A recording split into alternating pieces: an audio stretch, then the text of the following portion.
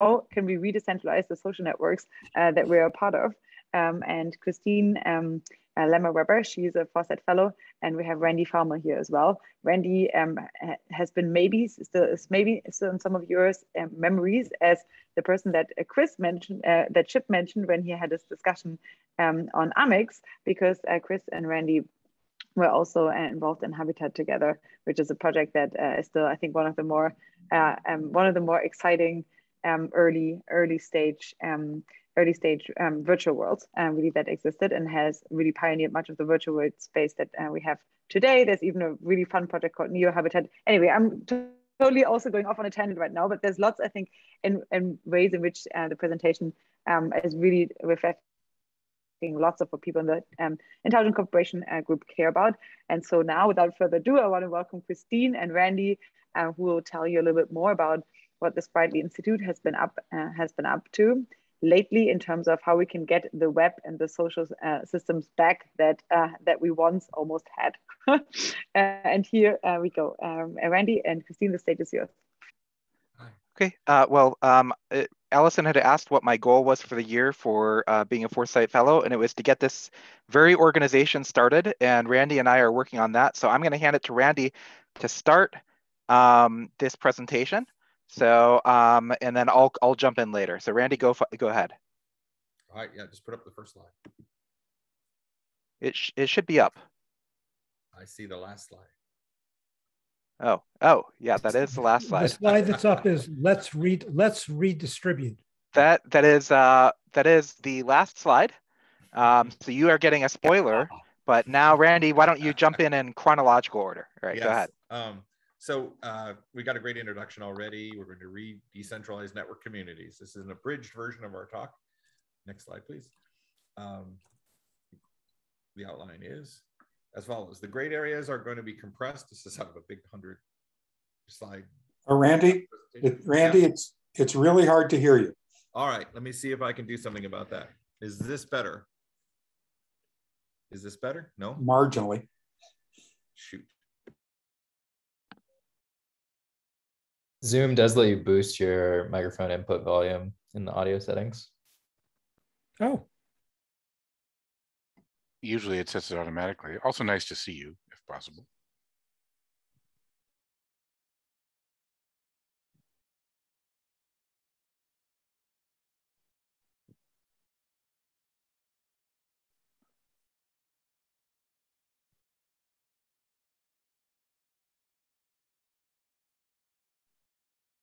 Randy, are you still here? We may have tried to correct the problem. For some reason, I muted it. How am I now? Oh, it's very loud. And distorted. Yeah, it's overdriven. Usually the auto settings. Let's give that a try. Is that better? Yeah, down just a still bit more. Still very blown out, but if you... All right. Hang on. Very sorry about this. I put it on auto and it didn't help. So how's this? That's much better. Okay. All right. Okay. Let's go again. So we're going to give a bridge version of the talk. There's a lot more detail. If you want more, talk to us later. But we're going to start with a description of how the platforms have failed us. Twitter and YouTube use the term communities, and it's fundamentally flawed. And we're going to talk about what went wrong. So you'll recognize this graph as how we used to draw what we talked about the web being back in the old days. People would run services and they would all interconnect in a very kind of peer-centric web. But what happened instead was network communities became centralized, instead creating a graph that looks more like this with some giant hubs with everybody connecting directly to them. That scale is expensive and needs to be paid for. So bulk of them use engagement-based advertising as their revenue model, but this turns out to create toxic community design. And you don't even have to take our word for it. From a post about the Blue Sky Initiative, Jack posted that social media incentives spark controversy and outrage rather than healthy conversation. In short, controversy drives engagement, which drives profit. This is the centralization engagement trap. Those of us who worked in social media know that we worked on reducing friction. That was the goal. Remove all barriers to posting. These hubs, turns out this never was a safe idea. Why, may you ask? Well, good news is they've succeeded. They removed all barriers to sharing and made bad behavior zero cost to the creator. Wait a minute. They've made it negative cost. In other words, it's profitable. Centralization has corrupted our network communities in several ways. First is loss of privacy on the network. Second is the idea of context collapse. Instead of living in a variety of different situations and circumstances, your online life is collapsed into a strange uni-identity. This creates all sorts of problems. And thirdly, we have toxicity and censorship. But really, these are two sides of the same coin. One side is the bad behavior, and one is the failure to mitigate bad behavior. Fundamentally, the economics of advertisement base for all of this it creates surveillance capitalism and is fundamentally socially harmful to the psychological well-being of its participants and bad for society at large and our democratic institutions. When everyone is connected to everyone else, there's no shared frame of reference. This is known as context collapse. When all the people from all your different walks of life or contexts like work, family, and hobbies are all mixed together in one place, it creates an unavoidable information leaks, sometimes with serious real-world consequences such as group ostracism and even job loss. One colleague called their Facebook feed the worst of Thanksgiving Day every day of the year. Because there's no shared context, no common understanding of community norms, there's no way to moderate content without crushing otherwise desirable expression. This destroys communities.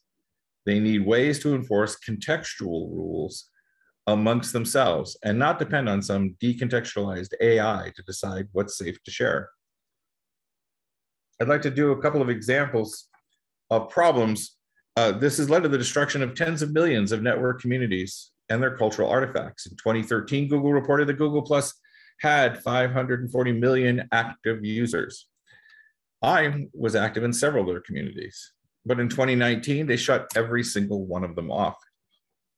This demonstrates another flaw in the centralized community platform model, complete and utter erasure of high quality, strongly contextual content, and the destruction of relationships between the members. In the case of Google Plus, there are at least 2 privacy-related bugs that Google didn't feel like fixing. And this was their excuse for getting rid of a large amount of user content they couldn't adequately moderate or monetize. Next, Yahoo Groups reported 115 million members and more than 10 million groups in 2010. That's more than 12 years ago. And again, a shutdown, first destroying all uploaded community content and then removing web access, making the groups unusable. Groups users became a kind of digital diaspora, and many groups never successfully reformed, and the members spread out across various other platforms. Yahoo Groups shut down because they couldn't figure out the insoluble content moderation problem, or at least it wasn't going to be profitable to do so. So you might think, why didn't machine learning do the heavy lifting of moderation? Why can't it? They're trying, and there's some things it is doing, but it's not a magic bullet. This is an example of an ML toxicity score from a Google project called Perspectives AI back when they had an online tester. And it was trained using hand-scored postings from Wikipedia talk pages. Here you see it scores, "I am a gay Black woman" as 87% toxic. I worked at Google during this time and worked with the researchers on this problem. It was yet another problem with context. You see, you can't really tell if a single string of text is specifically toxic without understanding the context. For example, one piece of context they were missing, it was a message thread context. Replying "I agree" can be very toxic depending upon what you're replying to. Here's another example. Intel has a project known as Bleep, in which you can set a local AI audio filter to control how much racism and misogyny you want to hear from your Discord audio sessions. This is totally bizarre. False positives damage your experience, and not hearing a problem word also provides no means for the community to take corrective or punitive action. Again, Jack Dorsey agreed that centralized enforcement is unlikely to scale and that it places too much burden on the people. In short, centralized moderation, community moderation cannot work. Centralization is a pathogen. When the problems come up again and again with these systems, the response is to interpret the centralization as a disease, like a rapidly spreading virus. Thus, the regulatory responses we're seeing can be perceived as a kind of immune response, an attempt to limit damage through regulatory controls. The EU Digital Services Act a proposal mentions the word gatekeeper over 100 times in 328 pages. That's an assumption that gatekeepers are the default social internet architecture. There's even been an interesting attitude shift from the centralization giants. They are now calling for increased regulation because they know they are the only ones who could ever hope to comply. This is lock-in, and the monopolists are the winners, and it would lock out all new smaller providers indefinitely. This has happened before. For example, think of the first 100 years of AT&T. Does this seem hopeless? We don't think so. We need to get back to our roots, building on the local community structures we've understood for a millennia. We need to re-decentralize network communities, and we're going to describe how to do that. History provides alternatives. I'm compressing out a section here of the bios for Christine and myself, but this work goes back more than 40 years. I've been working on online community platforms. The one many of you have heard of, and in fact, quite a few people are actually in this meeting today, actually worked at, was the Electric Communities serverless platform in the early 2000s. We learned a lot from that, and we're going to talk about that a bit. But that project eventually shut down. I'm proud to announce we're in the final stages of getting the letter to approve to open source all that work. So those who are interested in it, that's coming. After that is the work of Christine. She's a co-author of the ActivityPub standard, which is the largest currently implemented and successfully deployed open community standards on the internet. But what's interesting is what it doesn't do. It doesn't solve all the problems. It's turning out, letting a bunch of people tilt up their own YouTubes and their own Twitters and their own Facebook-like things doesn't actually solve the problem. We're going to talk about why. And that led her into research for the Spritely project, which we're rolling into the Spritely Institute. We'll talk more about that work a little bit, but specifically in researching that work, that's how we got connected. She featured my face in a presentation she gave at the ActivityPub conference 2 years ago. That caused a connection, and that's why we're picking this up. In short, though, we're talking about a foundation, a nonprofit to build open protocols all the way down the stack. It's all about cooperating mutually suspicious distributed objects. I'm going to break into that a little bit. So on top of a layer, we add a layer to the internet of suspicious mutually cooperative objects. We add people objects, which are standard objects to manage people's identity and connections, community posts and governance, and general support for applications of all kinds. There's no centralized gatekeeper for any of these core objects, but individuals will be free to decide to delegate authority to various services, such as many people log in with Facebook. Capabilities are the mechanism we will use to provide mechanisms of consent. They are intentional, limited, granted, accountable, and revocable. So in short, the future won't be distributed Twitter or Facebook or YouTube because it's not enough. What we're talking about is new semantic foundation for the building of the future web. I'm going to hand over to Christine.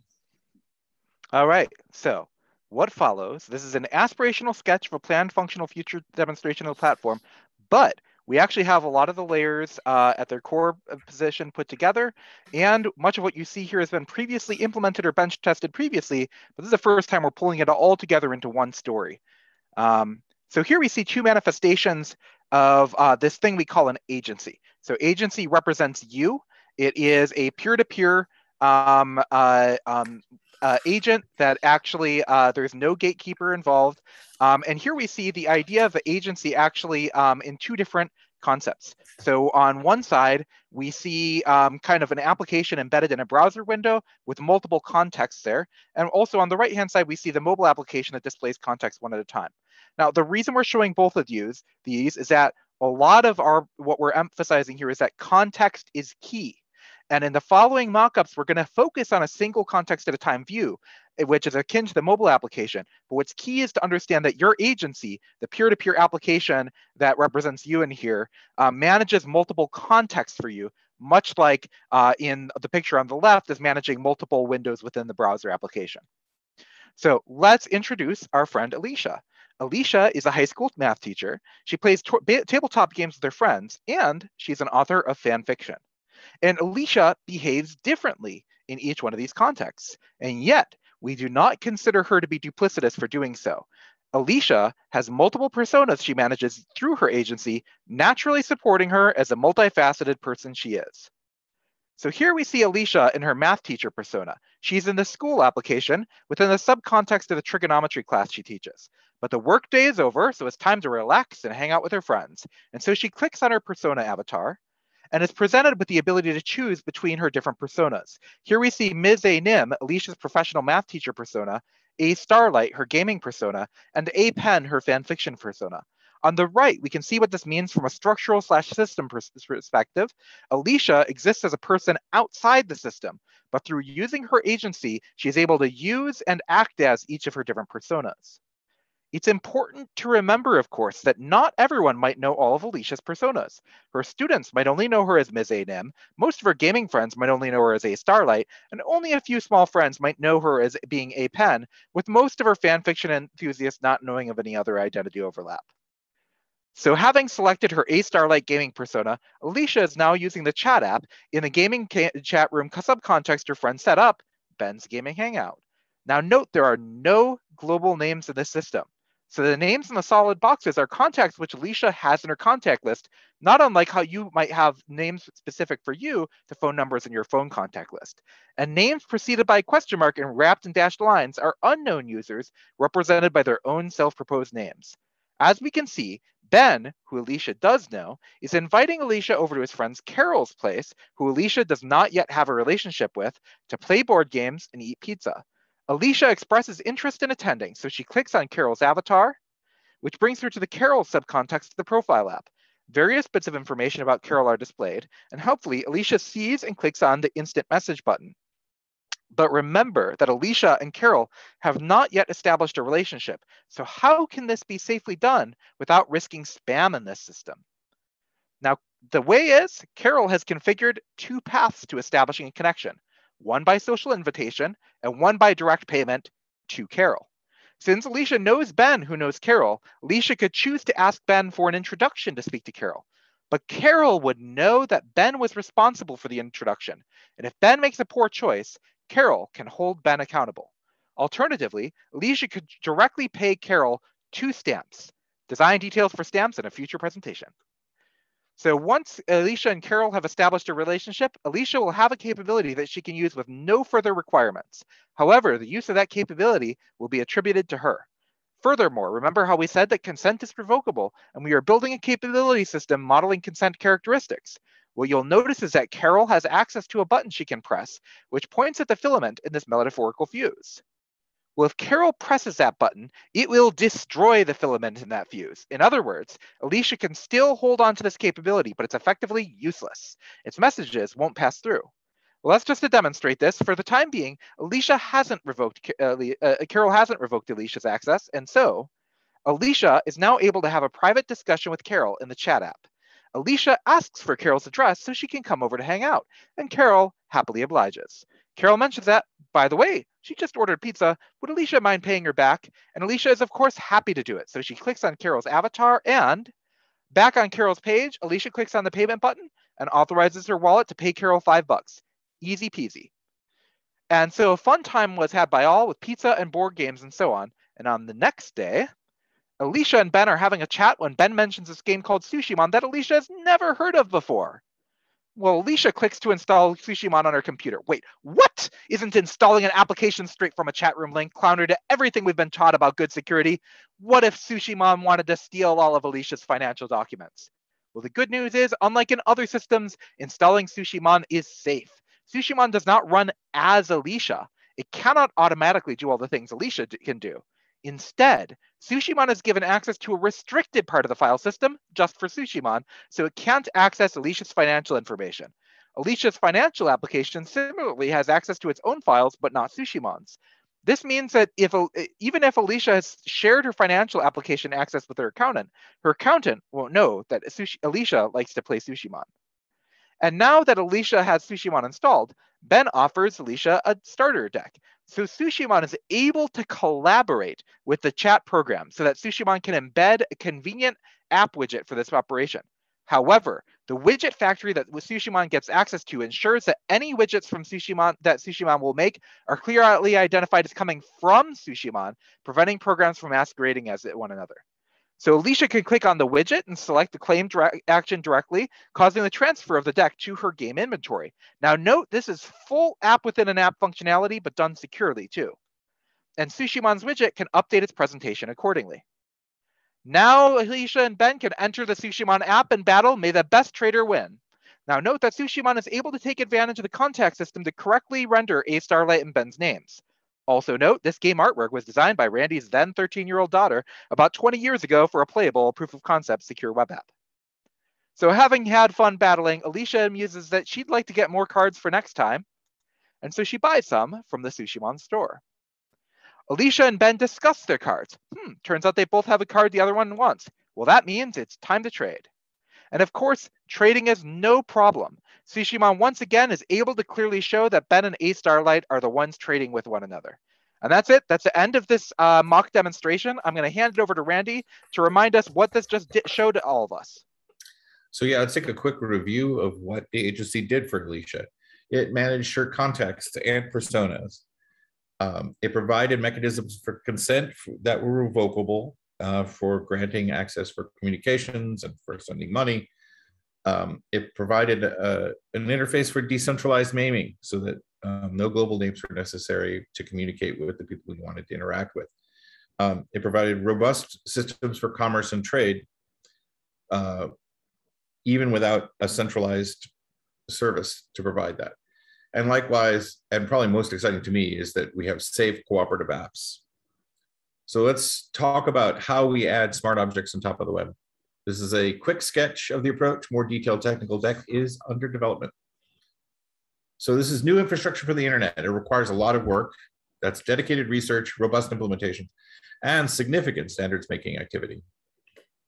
We're going to do a layer cake here. It is not comprehensive. It's meant to be an overview of the proposed structure. At the core is a strict support for distributed objects that communicate exclusively through granted capabilities. It has trust frameworks provided to assist making good but still revocable decisions about core services such as safe persistence and connection management. The people-related objects are built on top of this, expressing identities and profiles while managing how they share information, connect to one another, and filter what they receive. Once you have people and connections, you can build communities. This layer includes membership, governance, moderation models, and community-specific structures such as threads and posts. With all of these in place, the top layer adds objects for enabling applications and services such as support, discovery, distributed storage, DeFi, and many others. All open source, all free forever. Quick review, why do we think it should be a nonprofit? Well, because we funded electric communities.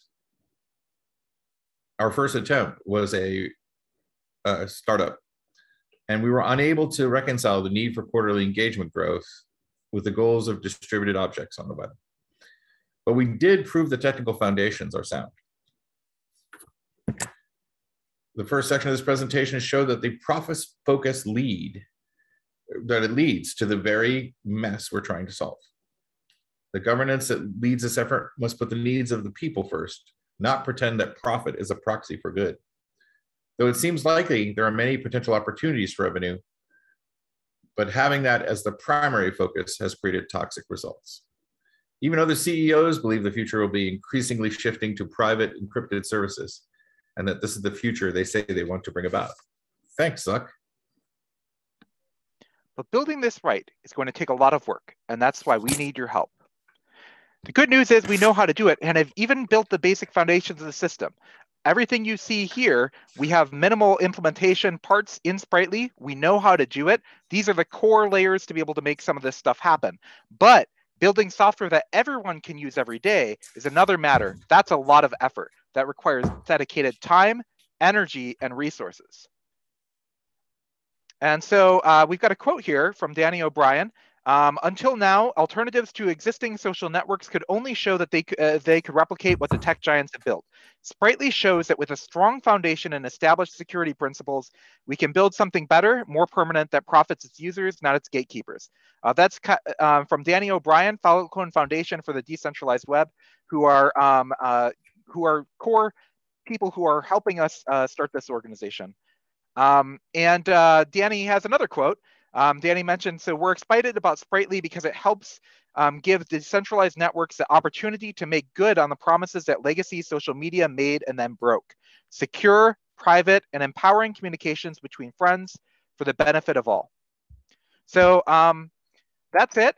What we really want to get out of this is that what you want you to really realize is that we have an opportunity here to make a new foundation for the internet, one that's healthier for people and for communities. The time and the place for that is now, so we hope we can work together to make that happen. Thank you very much. Fantastic. Thank you so much. I'm really especially happy because we still have 3 more minutes to ask any questions, which I think, I mean, you've only, I think, opened up a lot of buckets here, and I'm hoping that you join on Discord afterwards. But one for me is like, if people are inspired now, what is an immediately actionable thing that they could do to help? Like, what's an action item here that falls out of it? Well, some stuff was already showing up in the chat. We're still very early in funding. Our first lead sponsor is going to be the Filecoin Foundation for the Decentralized Web. So we're looking for partners, both technical and sponsor partners. So who do we need to know about? Who needs to hear about this? Who needs to be part of this early? Those are all important things. So it's a nonprofit, and it's the beginning. You know, it's a little bit of stone soup. We got bring together the people. Right now, it's Christine and I and a few allies. Who else should we talk to? And okay, and just one more that we have it on the video. How do they best reach out? That last slide had our email address. Contact@spritely.institute, or you can. Should I give our email addresses? I'll risk giving my email address directly and right in here. You can email cwebber@cwebber@dustycloud.org. Randy, if you want to give yours, you can go ahead. Randy.farmer@pobox.com. Great. We already have a few collaboration requests here in the chat, and we have a question from David. Yeah, I was just curious if you'd speak more to what level of the stack you imagine Spritely existing at. For example, is this all a web app? Is this native apps that people are installing? Is this like an operating system level? Well, so the agency we're talking about here, and we want that to we want it to be able to succeed as a web app. We don't know right now that what's available technically meets all the requirements. It's probably close. So we left out our planning slide, but there's a whole track for native console, native app on browsers or web app, because getting a native app onto mobile is still a challenge, right? When you're saying we're going to redefine how social interacts, I bet you the Apple Store is not going to be so happy about that. So specifically ramping major teams about those. Go ahead. I think also the question is, how much infrastructure is required to build this? And we believe that there's a lot that can be reused. The Agoric folks have actually done a great job of showing how you can use a lot of stuff in the JavaScript world and take that, and we actually we're in close communication with them to make sure our stuff can interact. But also there are a lot of pieces here that are not the way that people are used to programming, and it's important to provide those essential infrastructure to be able to make sure that people can program these things naturally. The way that people are used to thinking about programming won't result in this infrastructure. We need to make it familiar enough to the tools that people have, while also giving people new tools so that these are the kind of systems that emerge naturally. Yeah, this is one of the reasons we chose Institute over Foundation. There's a very large educational component in teaching programmers to think in capabilities. We will likely be taking on some of that also in the next year, at least in bits and pieces. But we had a question from Esteban, who I think is still here. Yes, I was wondering if you are envisioning, or how are you envisioning how to share changes to the software, to the view capabilities, or maybe even to the data structures powering these interactions with other users, or how will version control or software control of those things will look like? I know that it's probably a really hard question, but I wonder if you had any cool ideas about that. Yeah, this is known as one of the capabilities' great conundrums. This is the update problem. We are talking. We have not decided yet. But there's, but when you're talking about things like revision control and stuff like that, we don't need to throw away the ability for people to use all the developer tools they currently have, right? Stuff like you can still develop this stuff on top of Git. You can still do a whole lot of those things. So yeah, we're building a new future foundational layer of the internet. That doesn't mean that you need to completely throw away everything you know. We just need to really make it secure. And there's a lot of history and thinking that we've been compiling to show how to do that. Yeah, yep. and although we said it twice, at least twice or three times in the presentation, it does take worth mentioning. We're not trying to replace those things. We're just trying to provide an alternative approach to using the internet, where people are primitive and communities are primitive objects, instead of things under control of large gatekeepers. There will still be gatekeepers. Twitter will still be there, but what you use it for might change. And Meta will still be there, but you probably don't want to use groups after this is out.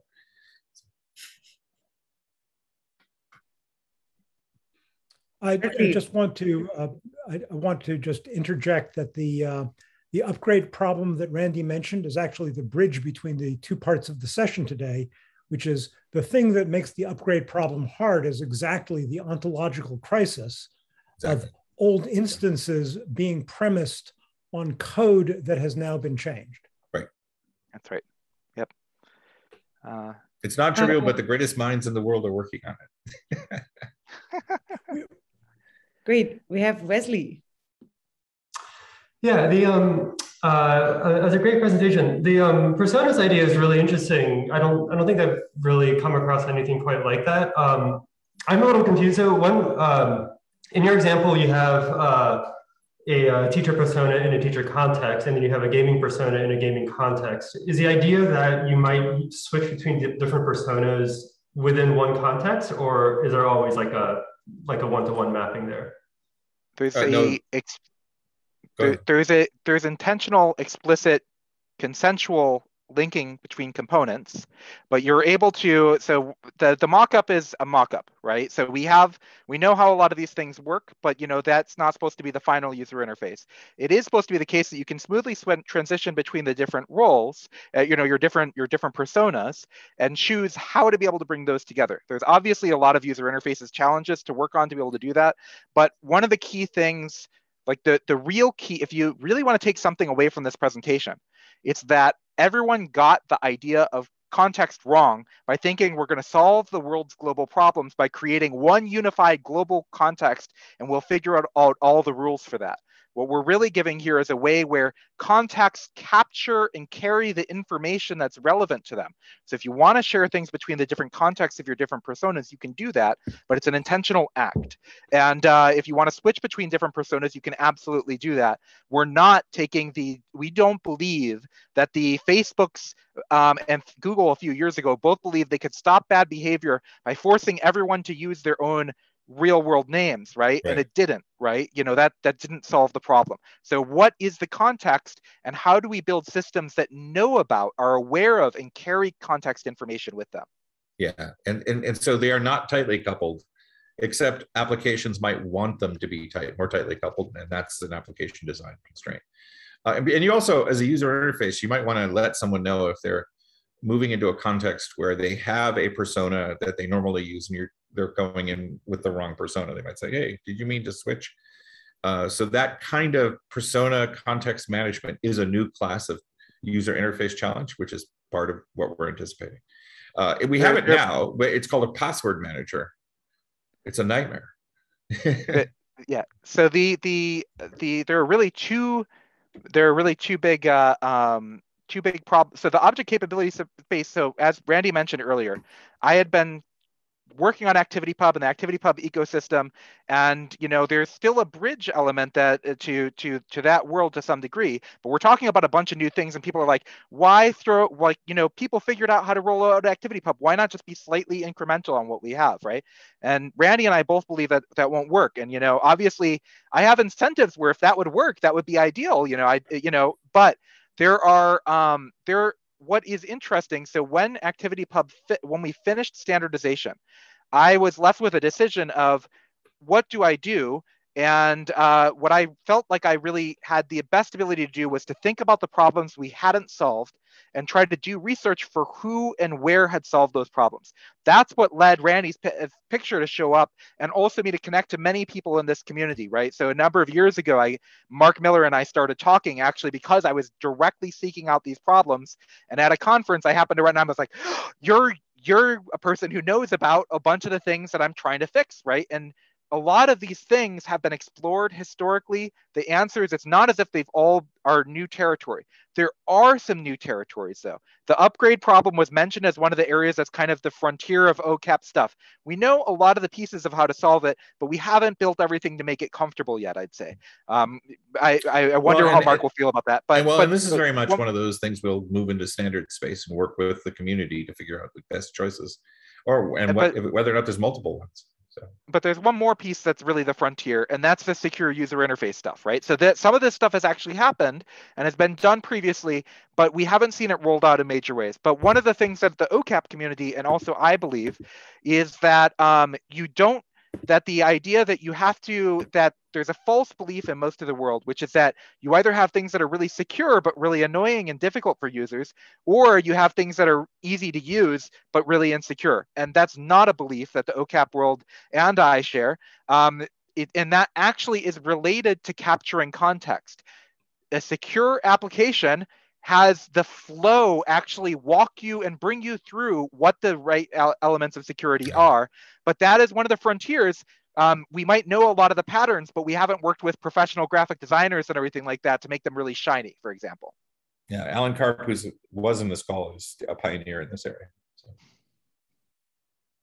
we hope to get him as closely involved as possible. Okay, any other comments, questions that people here in this call have? Alan is on there in case you want to make a comment, but.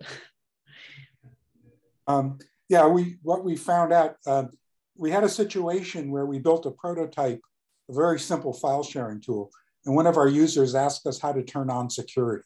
So Mark Stigler and I did this work, and it actually took us a month to figure out how we did it. But we came up with a set of design principles for, and the key thing is that you want to be able to unambiguously know the answer to a security question from the user's actions in the UI. And we managed to do it, at least for this simple tool. Okay, lovely. Well, we just unpacked a bunch of things, and I shared a few links for context here in the chat in case people want to read up. You know how to reach Christine and Randy, and you know that there's lots of opportunities to contribute. It's very early on and a very exciting project. So congratulations, first of all, for getting it off the ground. Really, really happy that really within the year you said it and it's happening, and so happy to see Falcon involved. I think it's a really very strong signal. I can't wait to see you in person at Vision Weekend. And just to dive a little deeper, I think Danny is also coming and a few others too. You just posted again the emails here in the chat. I'm hoping to see many of you on Discord, and you're also on there. So if any people have follow-up questions, then that may be a good venue to move on. Thanks everyone for staying on 10 minutes longer. I thought we had two fantastic presentations, and actually, as Mark said, they weren't unrelated, but one of them is a necessary component to fix, or to at least make progress on another one too. So very, very exciting. I hope you all have a lovely rest of your week, and I see many of you in less than 2 weeks at Vision Weekend in San Francisco. So see you all very soon, and thanks for joining.